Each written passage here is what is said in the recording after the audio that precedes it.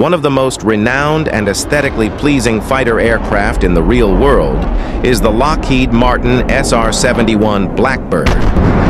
While it may not be described as conventionally beautiful in a traditional sense, its sleek and distinctive design has garnered admiration and respect from aviation enthusiasts worldwide. The SR-71, a long-range, high-altitude reconnaissance aircraft, was a result of careful engineering aimed at achieving optimal aerodynamics for high-speed flight. Its striking appearance, characterized by sharply pointed edges and a long fuselage, reduced air resistance, and the twin engine played a crucial role in its exceptional performance. Able to fly from New York to London in less than 2 hours. The SR-71's skin was made of titanium, giving it a distinct dark hue that contributed to its nickname, Blackbird.